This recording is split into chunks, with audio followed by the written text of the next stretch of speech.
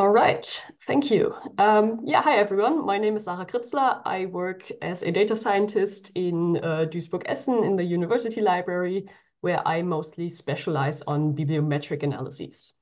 And over the last couple of months, we have been developing a tool, an app that we call BiblioReports, which is meant to build customized bibliometric reports for scientists. This tool, as a general warning, is not live yet. We are right in front of the first big testing phase, but I will show you a live demo later. I just don't have a link that you can personally try to use it yet. So, a quick background. In the bibliometrics team, our task usually is to create individual bibliometric reports and analyses upon request. So, be it a general organization unit at the university, individual researchers, research teams that just contact us and say, we need analyses on X, Y, Z, and we do that.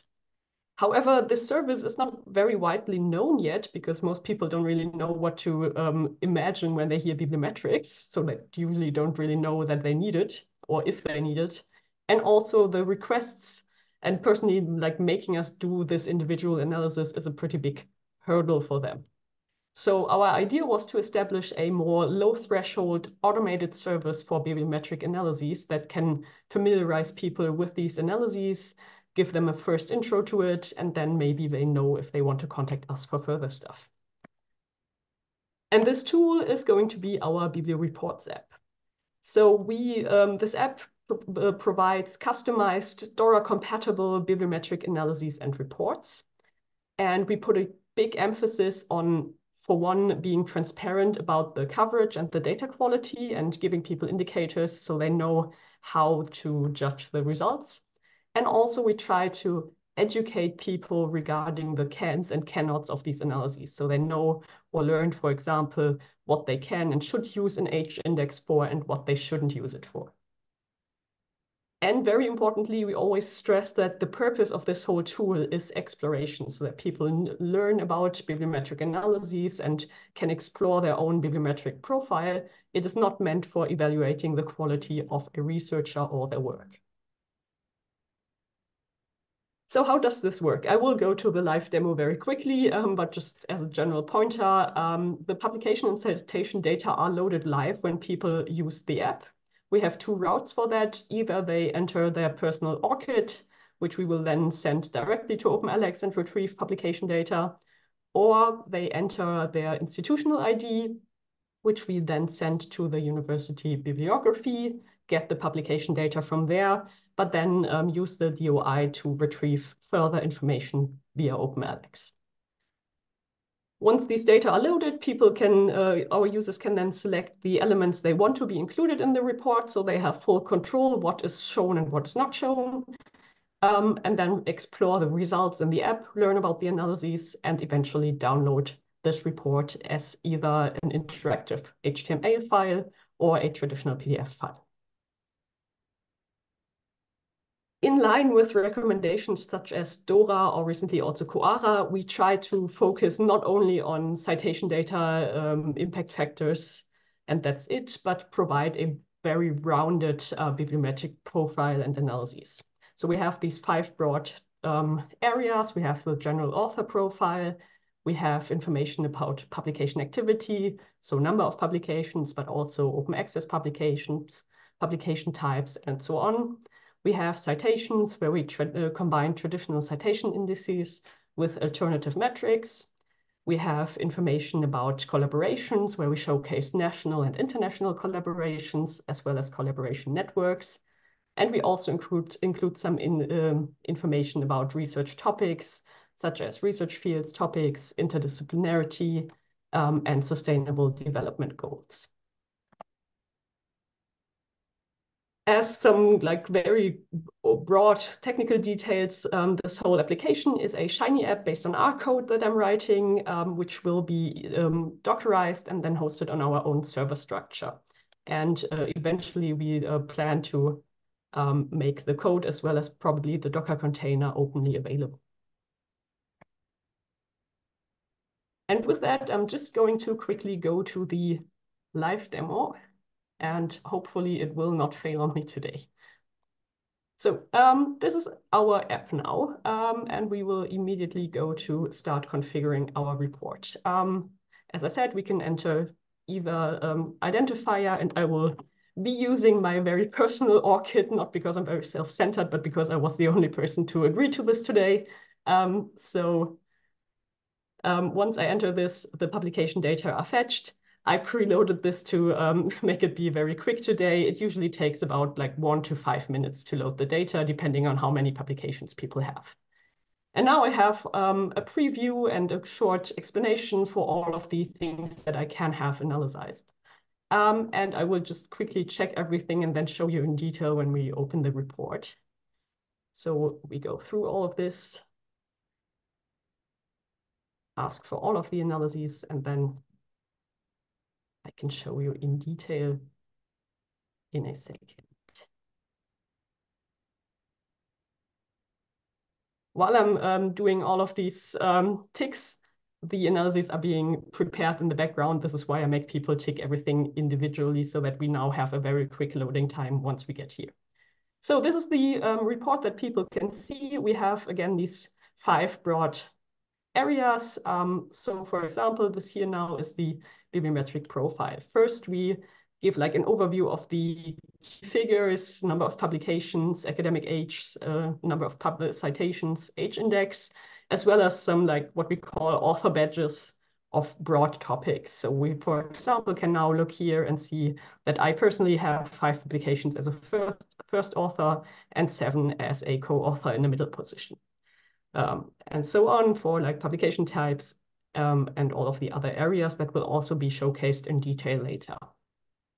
Then we list some of the author metadata. Most of them come directly from OpenAlex, but we also, for example, calculate the average number of co-authors per publication.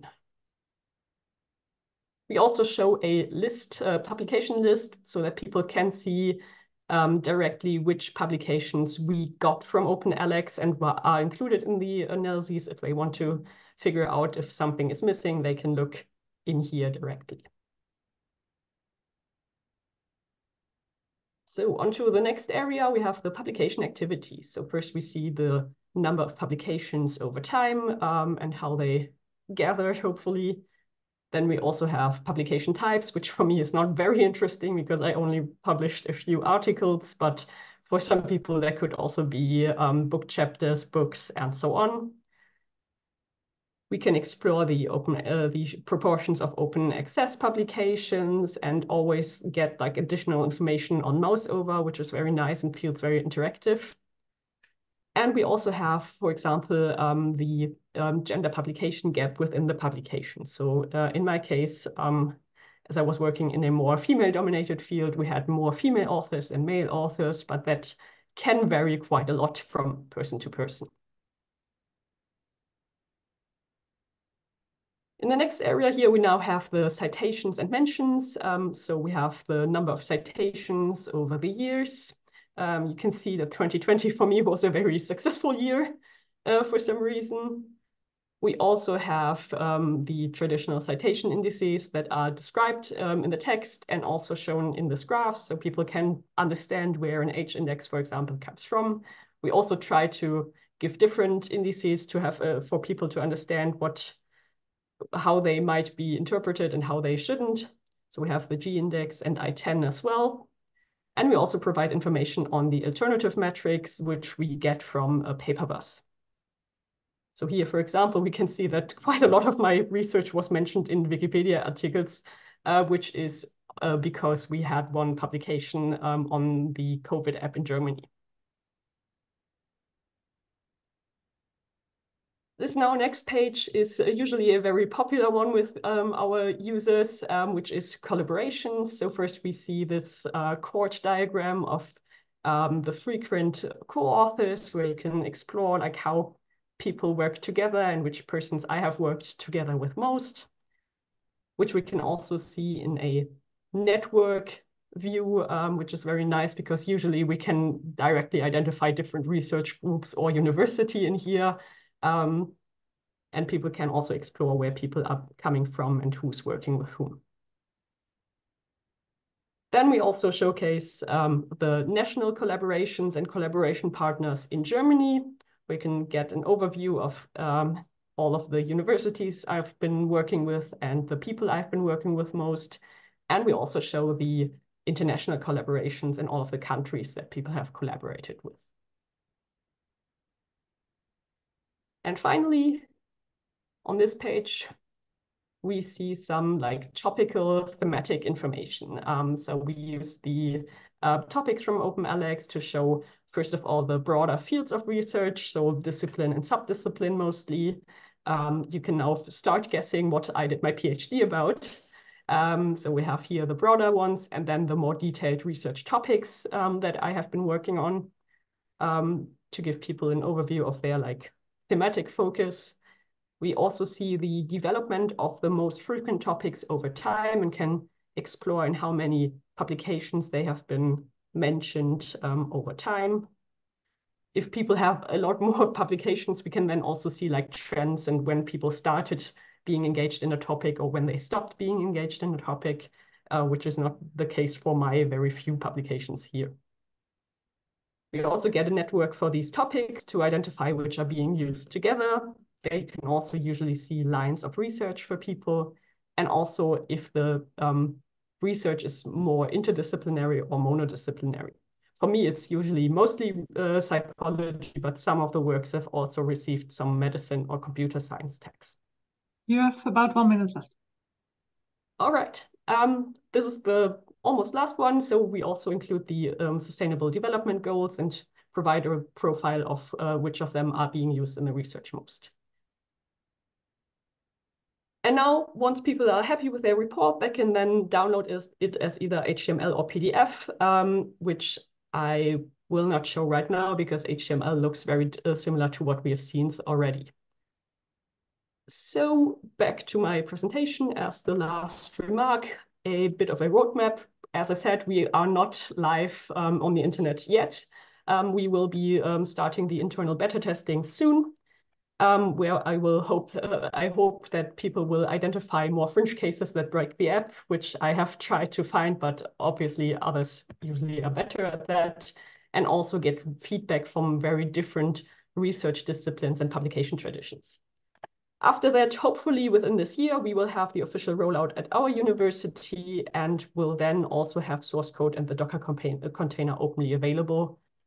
Eventually, I hope to also improve customizability and add further features, but that is like in the further future.